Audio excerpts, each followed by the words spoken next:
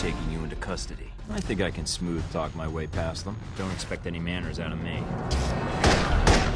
You made quite a first impression. Our basic goal going in was to figure out how we wanted to use dialogue to tell the story, keep it very tense, and yet at the same time have the, immense production value, great looking characters, and awesome VO. And so all of those top level goals are what we sort of put in the mixing bowl and moved around, and the dialogue stance system is what came out of it. There's some things I'd like to find out before you stop breathing. Charming. Dialogue Stance System, or DSS, is a very fancy way of saying you have choices and that the choices are going to dictate the way the game goes for you.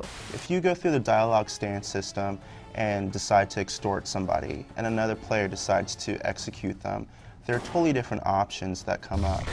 Why are you wasting my time? Drinking alone is time well spent then. We provide different options, so it's a little bit of choose your own adventure. Why are you wasting my time?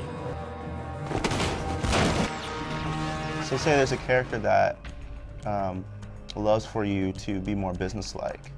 If you come into that conversation and you are being suave, coy, or annoying, you're going to get a lot of different options from them, and they're probably not going to give you the information that you wanted, but you may get other things. So what's the code? Tell them the Adirondacks are beautiful this time of year. The player actually has the option to be the dick or be the hero, be completely in the gray. He can be a chauvinist, he can be a misogynist, he can be a ladies' man. I think my gun is working just fine. Not according to the tests we ran while you were under. You're going to hit the same maps, you're going to hit the same levels, but the way characters respond to you and how badly you're going to get hurt and how easy it's going to be for you to get access to certain areas so you can progress through the game is entirely dependent on the way you treat different people. We work together, we both get what we want. In a film, people play off of each other in a realistic and very timing-sensitive type realistic conversation. So essentially, you only have a certain amount of time to respond, but it gives a much more cinematic feel. You're not waiting for somebody to respond. If your objective is to reach the train, then we can help each other out. After that, I can't make any promises. Nor can I. Alpha Protocol has quite a large amount of dialogue. Not as much as some of our games like Planescape Torment or even Neverwinter Nights 2, but there are a ton of characters that you talk to. What makes you think you're ready? Because I tell you, we get a lot of recruits in here, and you're not convincing me.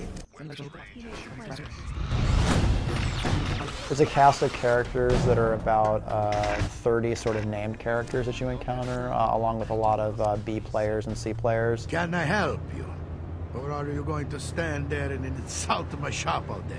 I initially thought it would be much more of a challenge, but once we actually got in the studio and the voice actor who plays Michael Thornton, he picked it up within one dialogue. What I don't understand, though, is why we're talking at all. Unless keeping me alive is important for some reason.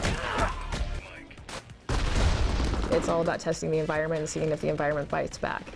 So Alpha Protocol should provide the same sort of experience for the player where it just might bite back.